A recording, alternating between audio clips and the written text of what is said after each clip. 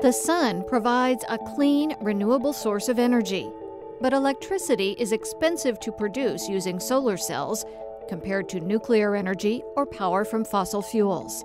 Research at the University of Nebraska-Lincoln focuses on a solution. The goal of this project is to make more efficient and cheaper solar cells.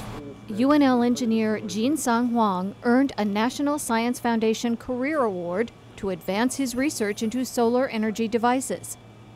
Huang wants to replace the silicon material used in today's solar cells with polymers or plastics.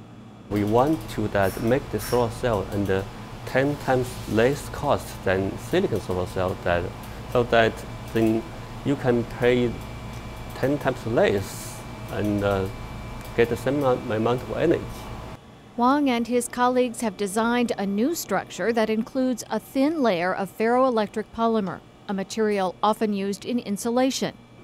Combined with organic polymers and electrodes, the device would generate more electricity at a lower cost.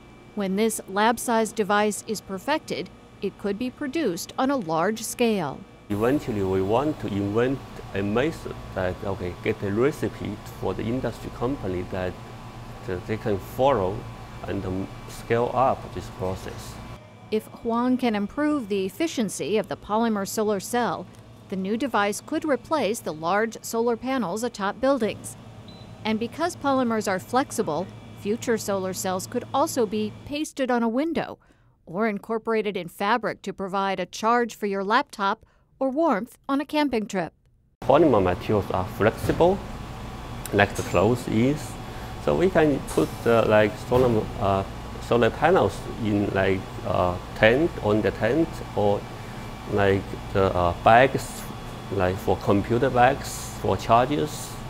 So any flexible surface, we can put a solar panel on that surface.